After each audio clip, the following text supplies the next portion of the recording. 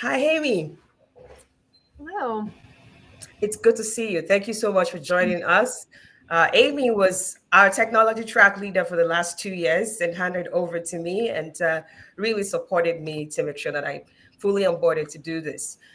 Amy is a senior scientist at Oak Ridge National Lab. She'll be presenting on the topic binder jetting opportunities and challenges. Amy, we're ready for you. Please feel free to give us a little introduction about yourself and go ahead with your presentation when you're ready. Thank you. Perfect. Can you see my slides? Yeah, good. Great. All right. Well, thank you so much for having me. I love the TIPE conference. I'm really excited to be here as a speaker. And so I wanted to share with you today some of my thoughts on the opportunities and challenges in BinderJet.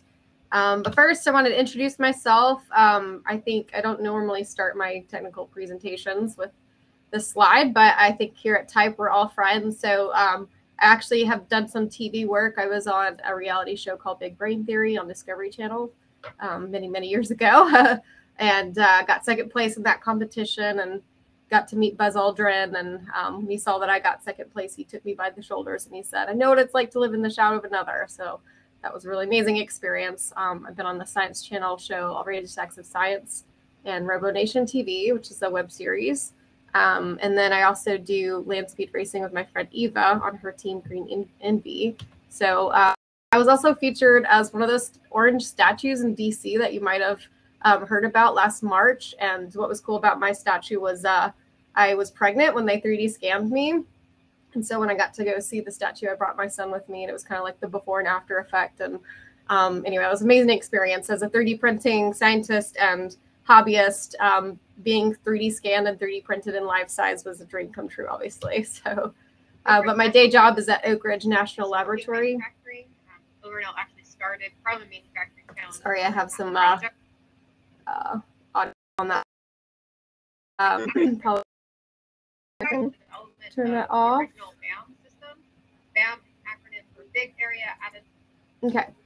So at Oak Ridge, we got our start with the Manhattan Project, right? So we're a research laboratory based on manufacturing, really. We were manufacturing nuclear materials for the atom bomb. So it makes sense that we would be a center for manufacturing. And so what we're trying to do is really centralize manufacturing in the US, because a lot of our manufacturing research has been decentralized. And so our origins started with the plastic BAM. So BAM is an acronym, Big Area Additive Manufacturing. And so this is, pretty prevalent technology today. You may have seen it. It's very commercialized, but, it all started with these large-scale printers. And so from there, we have moved on to, I really do apologize. I must have rehearsed my slides without audio, so I didn't realize I had these audio on there. So, so now we have a wide array of systems. So we have large-scale plastic as well as large-scale metal. So you can see these DED systems. The system here on the right is called Medusa. It's a multi-welding metal additive technology. And so you can actually weld, with the three robot arms at the same time. We have over a dozen different large scale or, medium scale kind of metal powder bed systems. And then in terms of hybrid machining, I've lost count on how many hybrid machines we have. But hybrid refers to additive and subtractive in the same machine. And so we have these partners, Mazak and others, who have supplied their equipment. And we are doing research on the hybrid machining component. And so binder jetting is where I work. It's a jet not as fancy as the laser system, so actually not a lot of people know about it, probably for that reason. But the process, because it's very fast, it's very cheap. So you binder into layers of metal powder, you dry it up, and then when you're done, you dig that part out of the powder bed, just like an archaeologist. And so because we're just loosely binding the powder, you actually have to be pretty careful with the part. It's like handling chalk, right? So it can break if you're not careful with it. And so glued together metal powder, that's not useful, obviously. So the last step in the process is to put it in the furnace. And so there's a couple different densification techniques for metals and carbides and ceramics. And so one for metals is that you can just obviously sinter to full density to get a single alloy, or I'm going to talk about another route, which is infiltration. And so there's other, if you're printing sand, obviously you wouldn't sinter it, you would do something else with it. And we'll talk about that as well. So there's a lot of advantages for binder jetting that not a lot of people know about. So the machines themselves are pretty flexible with whatever material you want to put in there. And so unlike laser or electron beam, where there's a lot of tuning to be able to, fuse different powders together. There's a lot of work on process parameter development. The binder is usually pretty good about sticking most powders together. So we've been known to put, 3 different powders on the same machine in one day.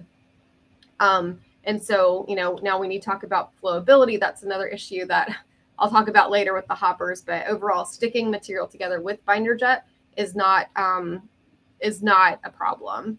And so if you have your sintering schedule for a powder, chances are this is compatible with binder jet. So that's really cool. Because we're doing room temperature shaping, we don't have the thermal gradient that you would have with a laser electron beam. So you're not building in all of the stress into the part. And so when you do add the heat, you're actually adding it in a more uniform way when you're sintering. And so you don't get those thermal distortion issues. There's other distortion issues, but it's not because of thermal gradient stress. It's also pretty scalable. So we do not have to build a vacuum chamber around the printer. We don't have to build an inert atmosphere like you do with like laser. And so, that makes these machines much more scalable. I don't know if you've seen the S-Max Flex, but it's a robot arm with a print head on it. And it's a really cool system that shows that this is very, very scalable. And then, compared with laser and electron beam that have very distinct microstructures, and you can see the effects of the layer-wise welding, binder jet does not. Is microstructure very similar to, it's exactly like a powder metal part. So it's very nice isotropic properties. Now, there are studies that show there is a little bit of difference in the Z axis when you print your part. There's a little bit of a witness of the layer, so you might get some pores that align with the layer, and so that will knock down the properties in that direction. But compared with the laser and electron beam, it's pretty isotropic. And then throughput and cost. So we've done some cost analysis, and what we've come to understand is that binder jetting is like a 20th of the cost of like laser e-beam. So think about with laser, these machines are $1 million up plus, and sometimes it'll take a week to make a part. Well, that's an expensive part. Okay, so the main cost of a 3D printed part is the machine time from all the cost models that I've done and seen. And so that capital amortization really hits you hard when you have low throughput. But with binder jet, it's actually very, very high throughput. So, some of these binder jet machines can do liters per hour. The big sand printers can do like tens of liters per hour. So very, very high throughput, which means that you are making more product, and that capital amortization is getting stretched over more and more parts. And so for binder jet, there's the main target markets are these, metal single alloys. But like I said, the process is very flexible. So we're not just going to talk about single alloys. But the very near term is metal injection molding replacement. So that's a pretty big industry. Automotive, medical, lots of consumer products in metal injection molding. And the reasons why this will be replacing metal injection molding is because you don't have to go through the tooling development. And you can also make geometries, obviously, that you can make with a mold or a tool. And so I think here probably in the next 10 years, we'll see a complete replacement of this industry just because of all of these advantages, and that we are hitting the price levels that are needed to replace metal injection molding for a lot of the market. Next up after that, once we figure out some of the centering distortion issues, I think that we'll be taking over the investment casting markets. So for your reference, metal injection molding is like golf ball size or smaller. Investment casting replacement is like a water bottle or like a 2 liter, that kind of size. So, much bigger.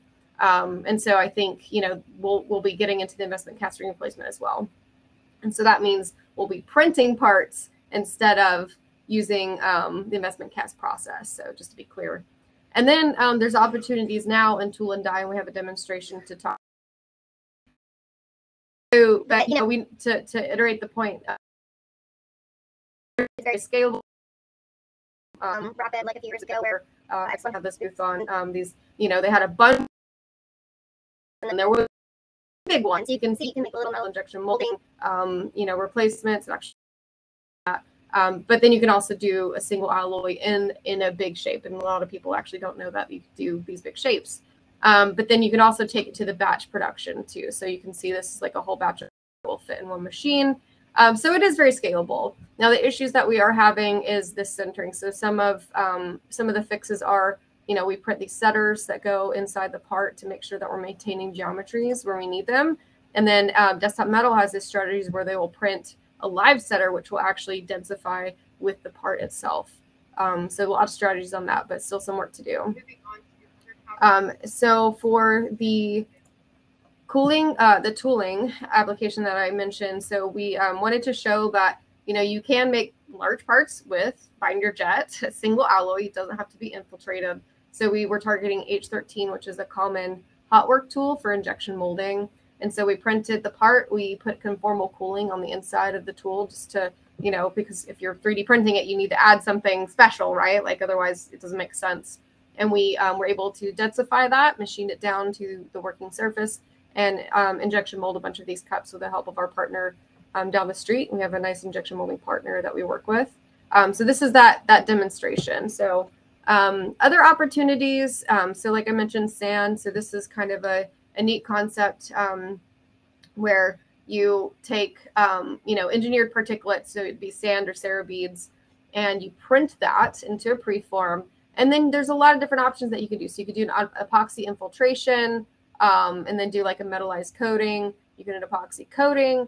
And then there's a lot of different tools, actually, like actual real tools that you can make with sand as your base. And so this is a demonstration where they were able to metallize the surface of the sand parts, which is really neat. So now you have like kind of a really low cost tool for stretch forming or stamping.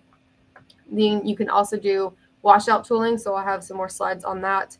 Composite layup tooling, this is a hot market. So like, think about printing sand as a composite tool, having that very, very cheap and fast to make. So some of the work that we've done for sand and binder development is to improve the strength of these washout tools. And then for sand casting, we've actually shown that you can reduce the off gas. So this is one of the binders that we have developed. It's PEI, and we did this whole kind of selection process, right? So we looked at many candidates and down selected to this one, and found that it had actually really, really great properties. And so what we also found is that when so you can have your green part, and you can have a nice strong green part. It's very, very good strength to the green part. And what's also cool about the PEI binder is that you have like a very wide range of saturation that you can play with. So you can make it really, really strong, but it doesn't sacrifice resolution, which is really neat. So that has to do with how the polymer bonds to the particle surface. So you can just load this binder into a part, and you don't get the bloating and the weeping that you get with normal binders. And then what we found is that when you added cyanoacrylate after you print and after you depowder, this makes this material system stronger than concrete. So we had a nice Nature Communications paper about this because of the mechanisms that we see there. And so another cool thing about this material combination is that even after you put in that cyanoacrylate or that super glue, you can still wash out that material with water. And so we demonstrated that, now we can make these tools for washout tooling as strong as concrete, and they're still washable, which is pretty exciting. So in terms of sand casting, we did some binder development for that as well. We had our partner X1 print the sand cast mold. And so if you didn't know, actually sand cast molds, there's like a huge part of the binder jet market. So there's a lot of binder jet printers out there printing molds day in and day out at different foundries. And it's really, a very established technology. And so you print the sand and then you powder it, and then you cast directly into it. So we did that with the binder that we developed, did the casting, and then analyzed the results. And what we found is that we left there was a lot less off-gassing. And so why do we care about off-gassing? Well, off-gassing actually determines your surface finish, or it's one major factor that determines your surface finish of your casting. And so not only were we were trying to actually make a binder that was environmentally friendly. So furan and phenolic, these, casting binders are probably going to get outlawed pretty soon, just because they're just not the, most environmentally friendly materials. And so we were trying to go for more environmentally friendly, and then also something that off-gas less, because we wanted to not only satisfy that requirement, but then jump to, something else that would make it more desirable. And so we showed that we were able to do that. And then, so here's the comparison that we did, and we did our surface roughness measurements. So another interesting fact about surface roughness is, if you can get a really nice smooth surface on your casting, that increases the value of your casting. And so we were thinking that eventually, with more development, we could get to investment cast surface finish, and then we could make binder jetting enable a whole new market in investment castings. So switching gears, infiltration work that we've done. So the main material that most people know about binder jetting in terms of metals is the bronze steel. So you would print steel powder, and then you would infiltrate with bronze. And that's what most people think of when they think of binder jet, because honestly, they've just made so many of these parts. It's just a really great way to make metal parts very cheap and fast. But we found that you can actually do different combinations. And it's actually a pretty straightforward thing to do. And there's actually a lot of opportunity there to explore different combinations. So here's some different preliminary tests that we did. So we kind of developed a way to kind of, put your thumb to the wind and see if this would work. But we just pile powder into a crucible, and then we put the infiltrant on top, and then heat them up and see if they would see what would happen. Look at the microstructure. And then from there, we did a literature review to see, what recipes were out there, what combinations were out there for print, for powder material that was infiltrated with capillary infiltration specifically.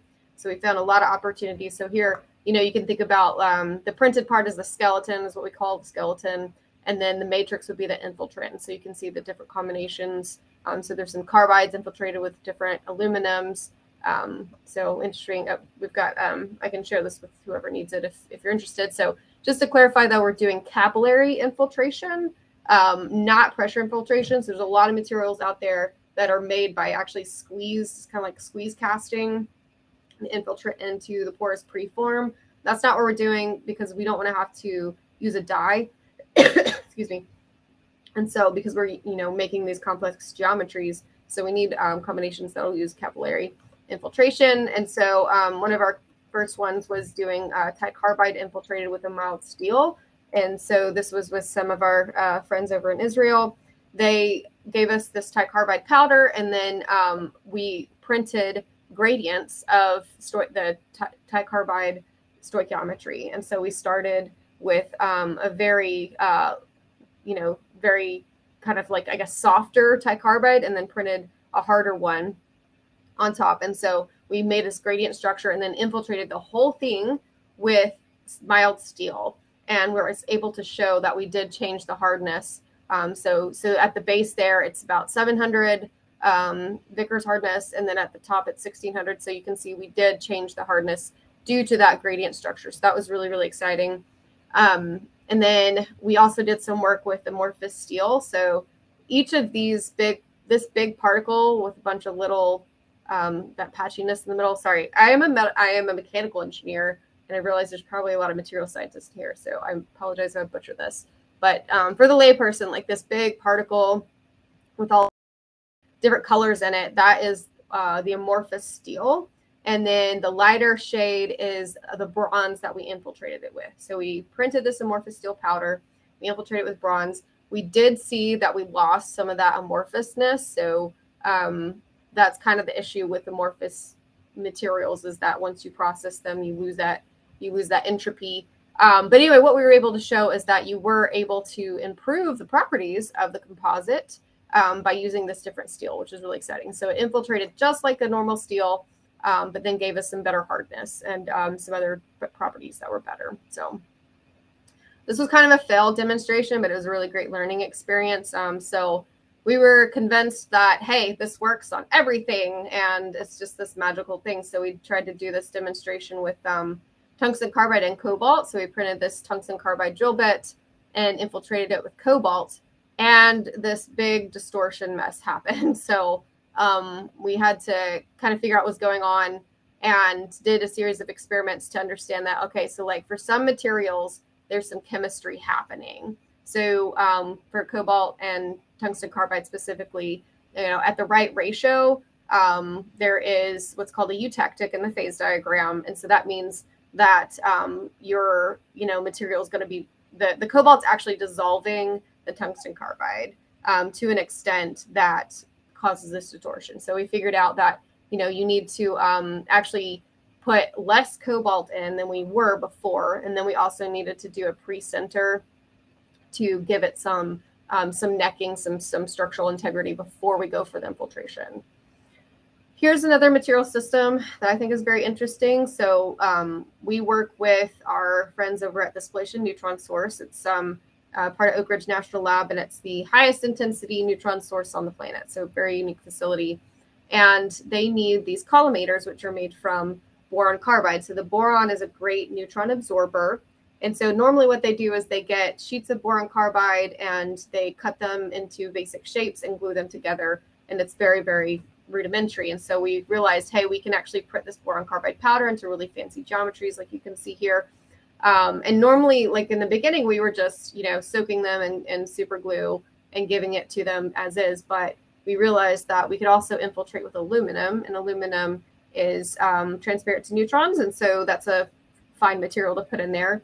And so not only were we able to give them these more durable collimators, but we also had we have some opportunity here in armor and defense. So that was exciting as well. So we have a lot of work actually right now on silicon carbide. Anytime you need high temperature heat exchange, such as in nuclear, so the bottom of like a fuel stack where they, run the coolant through.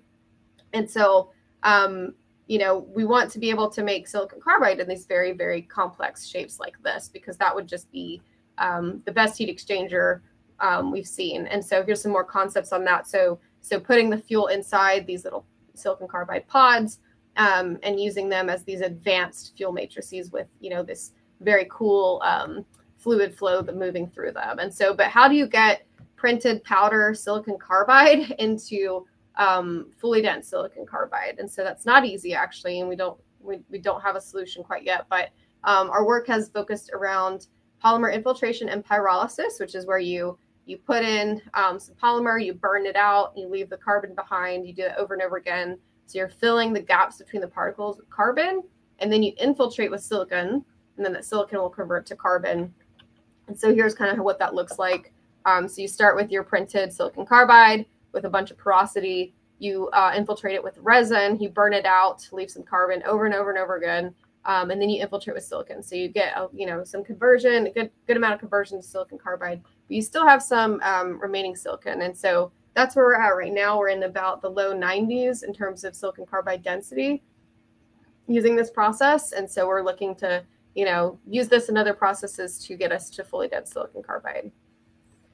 Okay, so in the last few minutes, I just want to share a few challenges off the top of my head of binder jetting. I think if you look into any technology, you could start seeing the issues. But I think in binder jet, one of the things we've worked on is actually the feedback. So I think for if you're in a production mode, like I don't think you have the same issues that we have, but we're in research mode and we have all these different materials that we run all the time. And so the issues that we have is, really related to the hopper mostly. I can't tell you how much I don't like hoppers. I know they're a necessary evil. But what we've done is been able to actually teach a machine learning algorithm to identify different errors, such as like short spreading, and then tell the machine how to correct for it. So this was the video of the excuse me, of the short spreading happening. And then we can actually show that I've clicked too much. Now my screen is frozen. I apologize for that. I'm done anyway, so I'll just I'll close this program. But let me see if I can get back over here. Can you guys still hear me?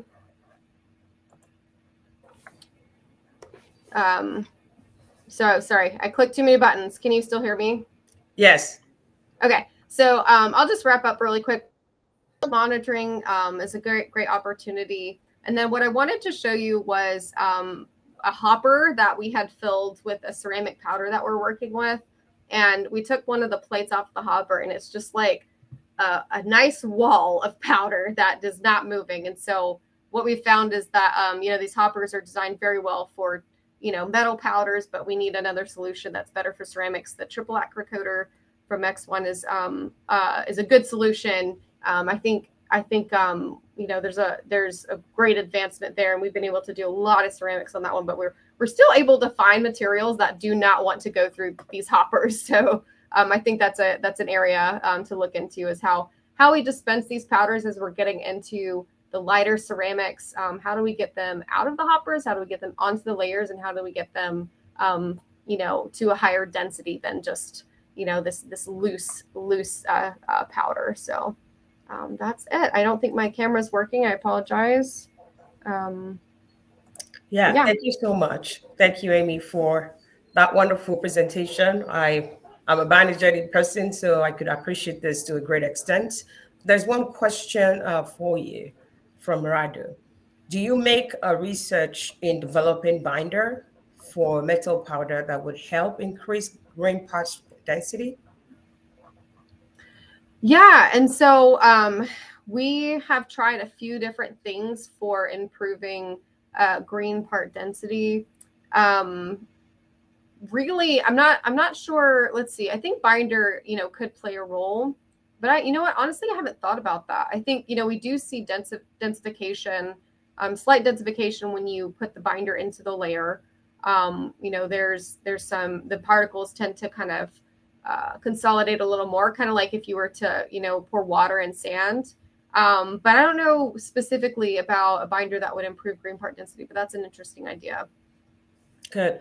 Amy, I was wondering, maybe I'll take a spin on this question to talk about the effect of binder on green strength.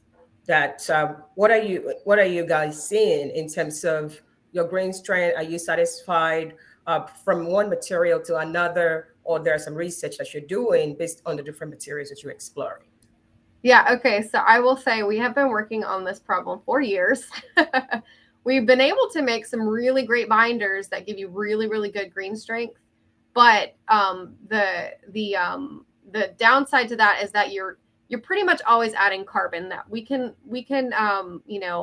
play with different polymers and see which ones are stickier for less carbon, but usually you're going to have some carbon. And so that's been our struggle, is like for metals, you want that really, really high green strength, but you're really only going to get that if you have more polymer, right? And so that's the problem that we have, is that's kind of now they do have some new binders. I believe there's a new binder out that is supposed to use less carbon. I'm not sure what the green strength is for that, but I think that's a struggle that we're going to be struggling with for some time, because I do not know a solution because to your question, I'm not satisfied with the green strength. I don't know anybody that's satisfied with the green strength, until we get to, MEM green strength would be great, right?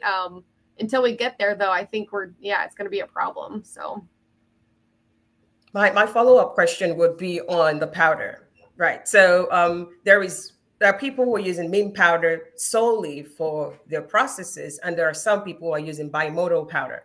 And from my understanding, with MEM, there's more availability of powder and it's cheaper.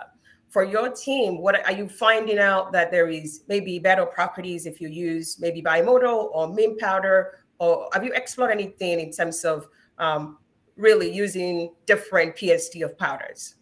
Yeah, so we did some, kind of we did some good studies on that. And it just comes down to the question of like, how are you okay with control? So whatever decision you make. So with bimodal powder, one of the production costs is actually maintaining your particle size distribution, because when you have two modes, they're going to behave differently as they flow through the process, and your segregation. And so that's just a thing you have to control. But you do get higher packing factor with bimodal. It's not as high as you would think.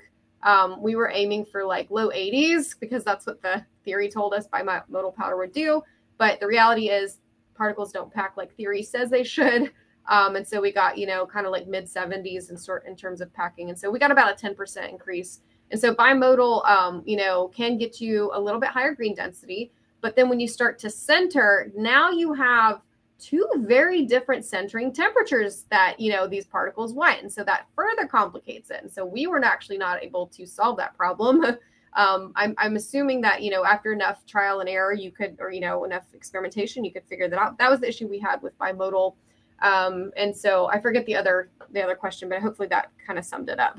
Yeah, I think that summed it up very well. Thank you, Amy. Thank you for sharing about this. And we look forward to following your work and pretty much keep doing the good work. As you know, scientists are usually eating figures. It's good to see someone like you on TV. My daughter needs to see more people like you on TV.